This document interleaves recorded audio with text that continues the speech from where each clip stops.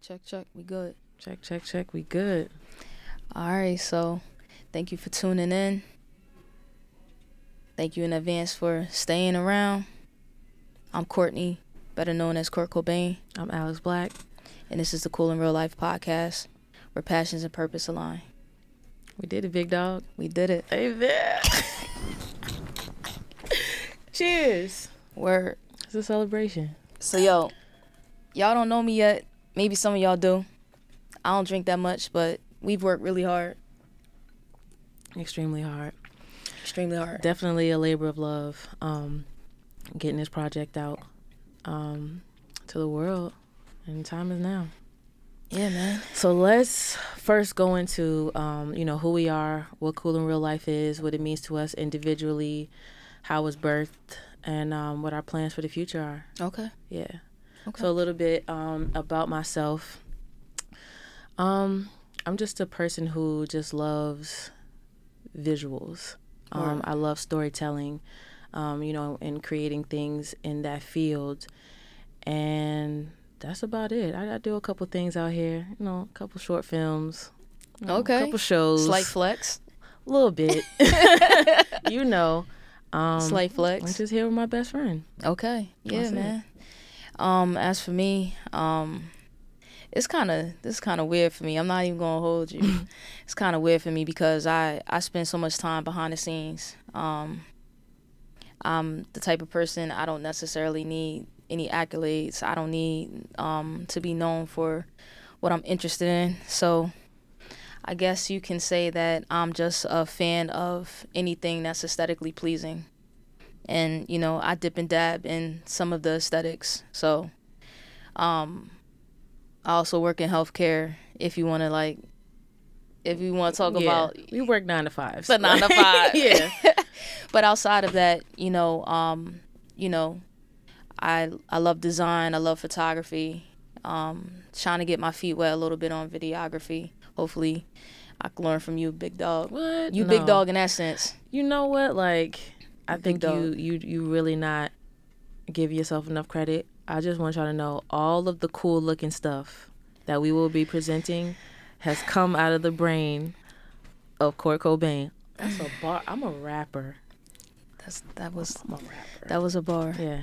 I just, no, seriously, like all of like the social media, how it's presented, how we just are showing things to the world. You've thought of everything. Like, my brain really doesn't think like that. You know what I'm saying? Word. I'm just grateful that you have that eye, you have that talent. Like, you'll have an idea.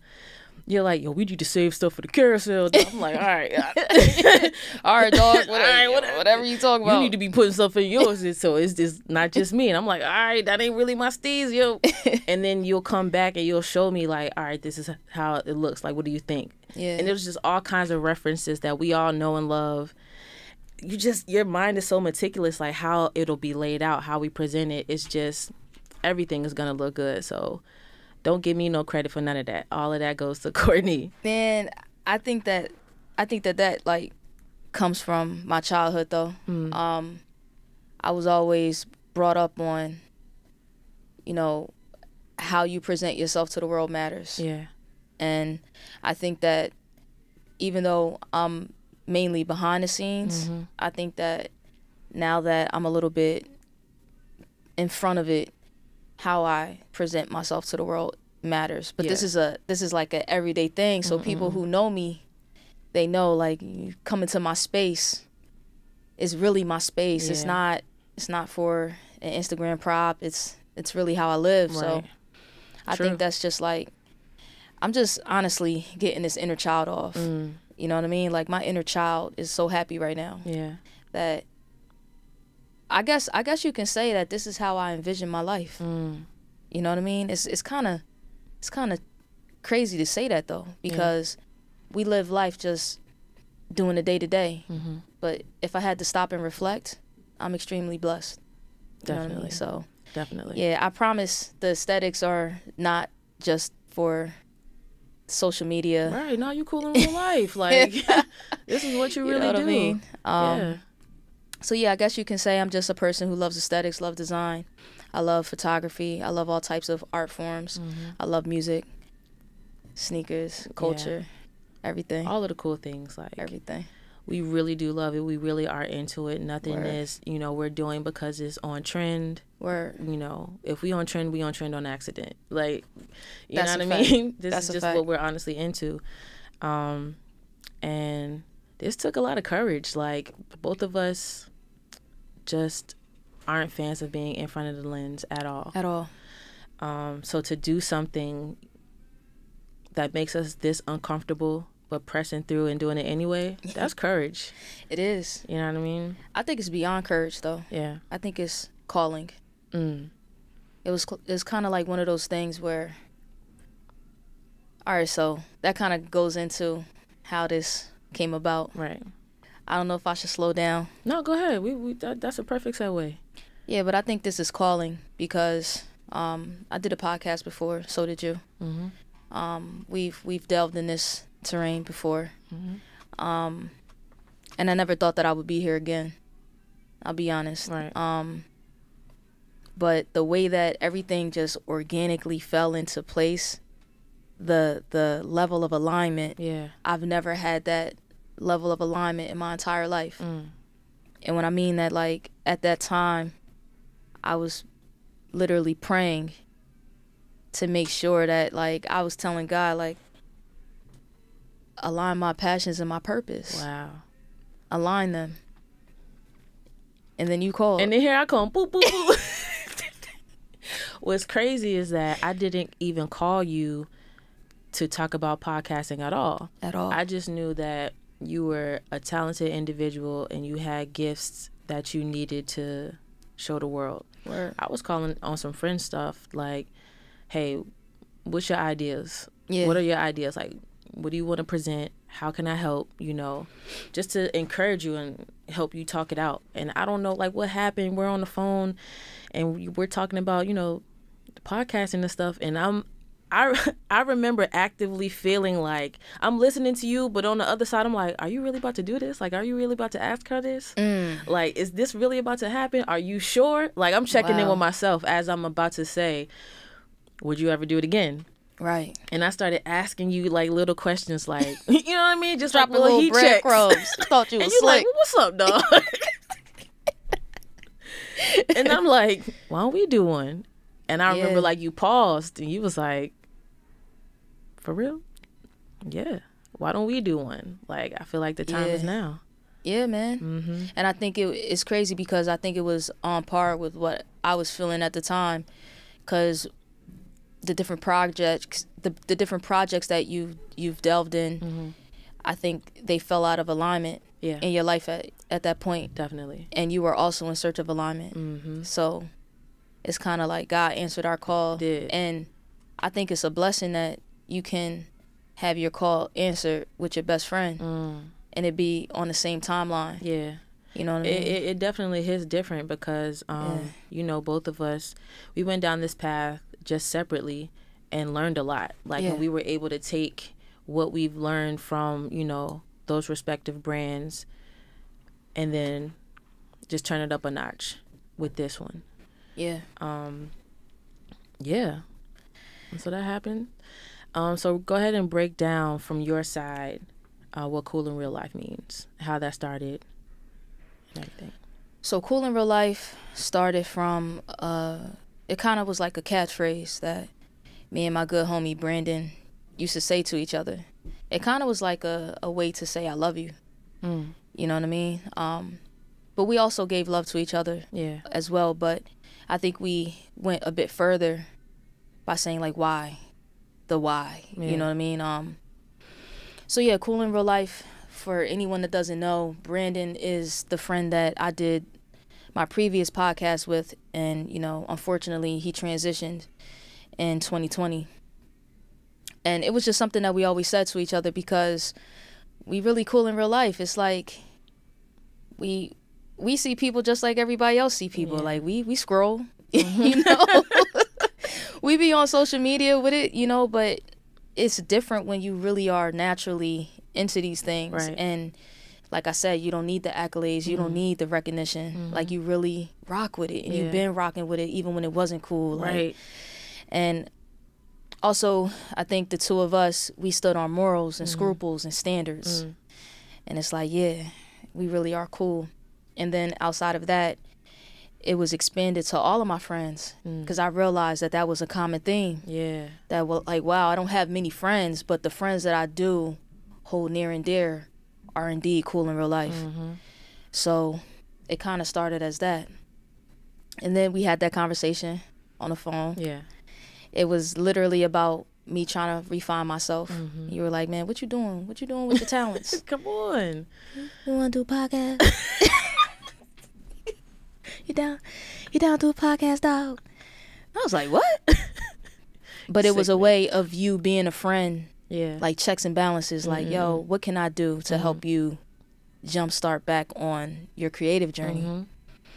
And we were going through the motions. Like, man, if I had to do a podcast, I would do it with my homie. Yeah. What would we call it? Man, cool in real life. That's it. Cool in real life. Yeah. I remember having conversations with you because I really was trying to just get you open to the idea of presenting yourself more. Yeah. You know what I mean? Because I just feel like even how you have your timeline on social media, I just feel like it's just clean. You know what I mean? It's just aesthetically pleasing, and I feel like people needed to see it. So I remember having conversations about the word influencer even before. Yeah. You know what I mean? This was even on the radar. And you was like, I don't like that word. I don't like what it's turned into. Right. I'll say that. Understood. And then I was like, we got to reclaim it, though. Like, that is our word that we need to take back, because our culture is just at the forefront of everything. Right. You know what I mean? And we are not at the helms of it. At all. Me and you, people who look like us, people who are in the culture, we don't control nothing. And I think that's just crazy to me. Yeah. And so I was like, it's going to take real people who are really into it just naturally, getting into these fields and taking that power back. Yeah. If we don't want this brand deal, if it doesn't align with, you know, what we want, how we want to present ourselves, we don't have to take it. Right. Real people have to get back into it to be able to tell these companies no. We will turn your dollar down to, you know, remain steadfast in what we believe in and how we want to show up. I've really been just talking to you about that word, and then, you know, I had the idea to do the podcast and call it Cool in Real Life. And I remember I just kept saying, I was like, I really like that name. Like that. Ever since you told me that conversation about what you and Brandon had about just being cool in real life, it never left me. I was like, yo, that's so true. Like, we really are cool in real life. And you was like, why don't we call it that? Yeah. I was like, that's it. That's it. But then I was like, well, let's go a step further, because when you brought the podcast idea to me, I don't want to say I was turned off by it. Yeah. But I know that the space is saturated. I just think that the digital space in and of itself is saturated, right? Like, everyone has something to say, and there's nothing wrong with that. But I said, if we do this, then it has to be more than that. Right. We have to be bringing something to the table that is of substance. And if it's not in alignment with who we are as people, right, then just like those brand deals and just like, you know, reclaiming influencer, we have to approach this space the same way. Right. And then I said, well, let's take it a step further than that, because you too were saying that, you know, you wanted to delve into the arts a little bit more, because, like, don't let her fool y'all. Alex here is a phenomenal person. Alex has been a part of some amazing projects. I think that you have amazing ideas. You've even given people amazing ideas for free. Yeah. You've done a lot of amazing things for free, and you've given it to the world. Yeah. You know what I mean? So I think that we both fell into a space of not creating, and it was like, well, we could really help each other. We can reclaim that part of ourselves together and push each other. Yeah. So I said, man, it should be more than a podcast. Yeah. So Cool in Real Life at this point, it's not just a catchphrase anymore that you're saying to your homie. It's a production company. It's a production company. It turned into ownership. I've never owned anything. Right. We are business owners. Like business owners. This is just not a podcast. This is literally a brand. Like, we are business owners. Yeah. We own it. I low-key feel like, not even low-key, I high-key feel like outside of God and my ancestors, I feel like Brandon is really like pushing this, John. You know what I mean? I'm a tear up. Because it's like the things that he and I used to talk about and the plans that we had. I think the untimeliness of his transition kind of made me angry. Yeah. You know what I mean? Yeah. Yeah. But we had a lot of dope things lined up. And I think at that point before the pandemic, I was so sure of myself. Yeah. I was so sure of what life was for me. And when that happened, I really, you know, fragments of myself kind of dispersed into the world. Yeah. And I said, man, I don't want to give myself to the world anymore. Like I'm cool with just like knowing cool people and just doing my own thing. But the way that this project has fell into place, I mean everything. Like if you could think of it, there were no real roadblocks. Like the little hurdles that may have felt like hurdles was just like realignment or repositioning. Right. And like we moved with it with grace every step of the way, dog. Like I love you for that, because we both moved with grace. Yeah.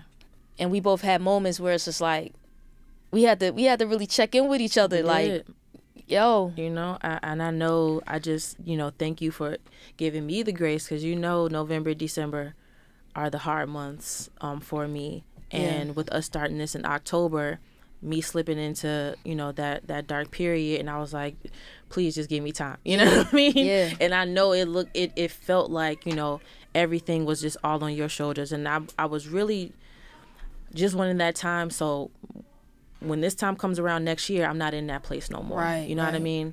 Right. I wanted to be able to show up to this project, to this brand, to this company as my full self. Yeah. So I was taking those last 2 months to feel like that, and that'd be the last time I feel like that. Facts. You know what I mean? It's about growth every year. Not saying that I'm not going to be hurt. I'm just not going to be as hurt. Every year I want to see progress. Yeah. You know what I mean? Yeah. So thank you for man. allowing me that space to, you know, stay in my little bubble and pop out when I could. When January hit, you know, I was able to pick up and, you know, get things rolling in a more meaningful way. So, yes, thank you for that. Yeah, man. We handled it with grace. We handled it with true valor. We handled it as friends. And I feel like a lot of love lies in the difficulties. Yeah. You see where love really stands. In the difficult moments. In the difficult moments, for sure. But I mean, I promise you, like, I prayed for this. Before I even knew that this would be how the blessing would unfold. Yeah. I prayed for this. So when it was time to go, you know. You didn't say no. I didn't say no. Yeah. Even when it was difficult, like you brought the homie up. Brought the homie up. Yo, peeps. Look, I don't let nobody in my crib. But when we started this brand, the homie Alex is really, really close with this phenomenal person by the name of Knox. And it's like, yo, dog. We got to get him up here. I was like, we need to all gotta meet. And that weekend was actually dope because Yusuf Days was in town. Right. Knox really only listens to R&B. You know what I'm saying? Like, he like R&B for real. But we put him up on game, and he didn't say no. You see what I'm saying? Like, when I say that everything fell into place, and the way that I had so much apprehension. The first thing was a yes. Yeah, and then all the things, like all the weight of the world, like all the doubts, all the anxiety came in, and I was like, nah. Yeah. I don't know him. You know what I mean? But then it was another prayer, and God was like, yo, you prayed for this. Let him in. Yeah. Let him come to your house. Show him to a good time. Right. And that's what I did. And when I tell you that everything like took off in such a meaningful way. Yeah. And we've been sitting on this since October. And only a few people knew about it. And that has been the hardest thing to contain greatness. Like, we really sitting on greatness. But yeah, I know that's the long answer to such a basic question, but yeah. So we're gonna move on into why we're doing a podcast. Or did we touch on that, you feel like? We didn't really necessarily touch on the why of a podcast. Mm-hmm. Why for you? I just really thought that this was a great way to just extend our conversations creatively, like as friends. I just think, I'm not a phone person. Facts. Anyway. So when we get on the phone, we on that joint for 2-3 hours. Facts. Talking about everything. And if I was gonna, present myself in that way, I wanted it to be surrounded or based around like our conversation as friends and what we talk about, which is sneakers, gaming, music, anything that's moving us like at the time. And then it's jokes and then it's laughs, you know what I mean? And then just pushing myself, because I know that this takes vulnerability. Yeah. And I was ready to share myself in this way, but if I was going to do it, I wanted to do it with you. Word. You know what I mean? I appreciate that. Yeah. I appreciate that. That makes me happy to hear that. I think for me, the podcast, the why behind it would be to document that I'm here. Yeah. You know what I mean? That's real. It's like life is fleeting. Life as we know it anyway. It's fleeting.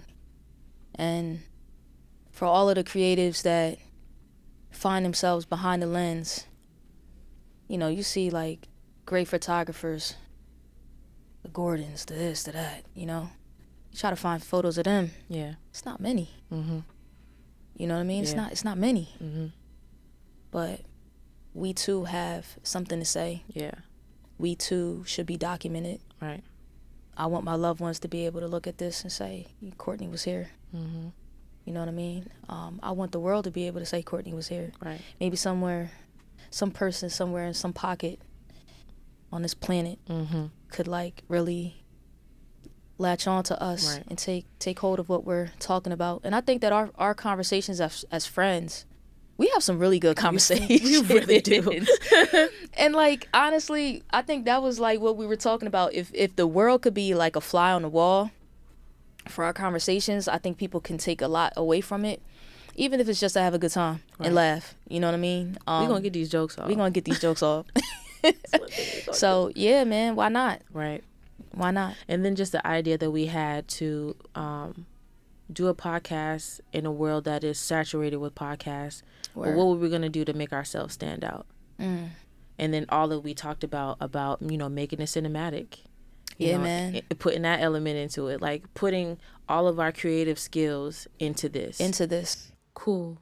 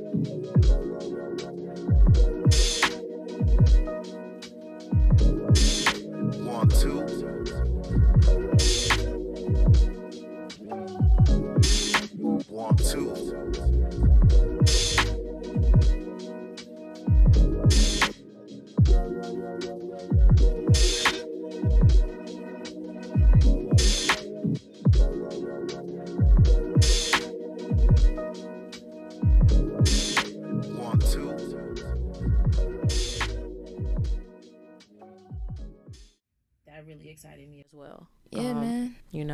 What was I gonna say? Yeah, it's kind of like sharpening our skill sets. This is like a project to the production company. This is project number 1. And it's like, what better way to take our talents and our gifts than to apply it to ourselves first. Give it to the world, free of charge. Yeah. But at the same time, we're really like sharpening steel. You know what I mean? So why not? Yeah. So what can people expect? And we did kind of touch on this, you know, earlier, but, you know, what you can expect from us is just two friends talking about our interests. Yeah. We really want to steer away from talking about pop culture. We're going to talk about some pop culture things. We're not going to talk about like what's current really like in the world. Like whatever you find on social media or on the news outlets, don't come looking to us for our opinion. Listen, on it. it's enough of y'all talking about Diddy, dog. Yeah. It's enough of that. It's enough of that. You know what I mean? And it's no shade to that. Yeah. You know, but that's not in alignment with who I am on a everyday anyway. It's definitely not why we here. You know what I'm saying? Like, not that I could care less, but there's a lot of suffering in the world. There's a lot of people who are in search of themselves. There's a lot of people that are in search of God. Yeah. In search of a link between themselves and their ancestry, spirituality, all of that, man. Like, it's just too much living out here, man, than to be talking about pop culture. It's just too much. I'm sorry. I can't. I don't have it in me. And if we're staying true to, you know, y'all really just getting a peek into our phone conversations, it's what we going through. Yeah. The good, the bad, and the ugly. You know what I mean? And how we help each other through those dark times. It's not all heart stars, horseshoes, clovers, and balloons. Nope. We talk about some heavy things. You know, we pull each other through some heavy things. Yeah. And that's what we'll be talking about. Another, you know, aspect of what we'll be talking about on this podcast. So, and hopefully, prayerfully, someone who's going through the same thing can get something from it. Yeah. You know, that's really what we want to do as well, just to create community with like-minded folks. You know, and people can find like a safe space, you know, with us. Yeah. With this project. Yeah. Beautifully said. Yeah. How often?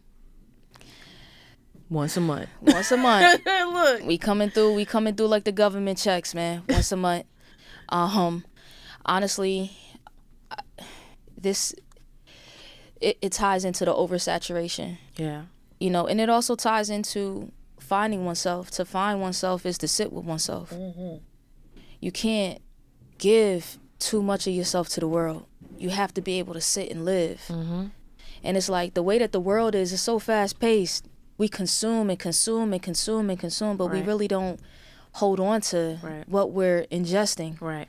I want people to really ingest what we're talking about. I really want people to listen to our podcast, take hold of the content that we're putting out, have a whole month to sit with it. Right. And fully, you know, digest it. Let us have a whole month to sit with ourselves, like you said, because, you know, we might see something, hear something, and feel one way about it. Next week, we might feel totally different. It's something else that we might have learned. You know what I mean? So, like, let us have that time to just experience life, you know, and go through the month and then come back and have just a real conversation and check in as friends. As friends. What's your life like? What's your life like? Life is for living. You know, what's your life like?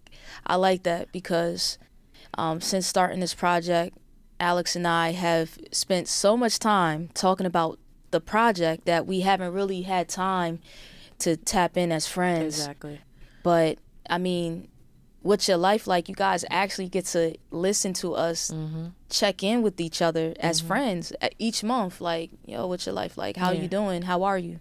What's been going on in your life for, you know, the past month? But yeah, you know, once a month I believe is a good amount. Yeah. That's what I feel comfortable with. And even when we met the lady yesterday at the Ethiopian Cafe, and we were telling her about, you know, what we were doing. She saw all our rigs and our gear and stuff. Yeah. And she just got to talking to us. And we explained the concept and explained how often we would come out. And she thought that was a great idea.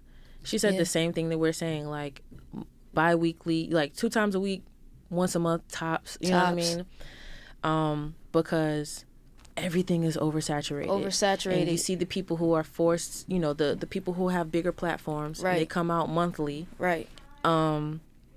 I low-key want to say what the name of the restaurant is. Okay, go ahead. I'm gonna try to find you that can pronounce it. But they, she's like, they come out monthly, or no, not monthly, weekly, and the quality has diminished. It we don't does want to be like that. It does diminish. Like you kind of lose sight of, like, I don't want to say people lose sight of why they started what they started, but life is for living. Yeah, you have to live. You have to live. It's yeah. Come back to me. Okay. I do want to find this. Yeah. The name of this restaurant, because the restaurant, honestly, the restaurant was so good. The food was so good. She was warm. Nice, the environment was warm. Man, the lime thyme. Is that it? Yes. Buna Kurz. If I didn't pronounce it, forgive us. I'm not Ethiopian, but Buna Kurz. That's in Richmond. So that's another thing. Alex is from Richmond. I'm from Philly. So this podcast, you guys are going to travel with us. That's another thing that you can expect. That's another reason why it has to be once a month. Exactly, because we live in separate states. But sometimes we'll be in Richmond with it. Sometimes we'll be in Philly. Sometimes we'll be hitting the road. Yeah. Bringing on guests, people that we admire, people that we think are cool in real life. Word. And we really just want to do something different with this. Like, we really are pouring in all of our love, all of our prayers, all of our talents. We're taking this serious and just presenting to you something that you haven't seen, in a podcast. We don't just want you to listen. For those of you who can only, listen audibly, that's fine. But, like, if you can come on our socials and also see what we're doing on Instagram and different things like that, we also want you to see the visual part of what we're bringing to it. And it just enjoy it. Word. And take part in it. So where can they find us? You can find us on Instagram. Instagram is the main spot, I'll be honest. That's the main hub. We like on the, like, older side of millennial. Yeah. I ain't figure out TikTok, and they about to take that from us. Dog. I ain't posted a thing on there yet. I just be looking. I don't know how to look.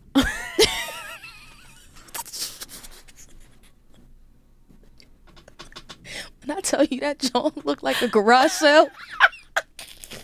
Videos everywhere, dog. You got stressed and got up out of there, didn't you? I got stressed and I got up out of there, man. Somebody done took Kurt Cobain, so I'm Kurt Cobain 1. I'm like, I don't like it. Yeah. I don't like it. Right. Nada. I'm out of there. But Instagram is cool __ 2 underscores IRL. Yeah, cool __ IRL. It's the same on TikTok. We decided to can Facebook. We don't use Facebook. We sorry. I don't even have a page.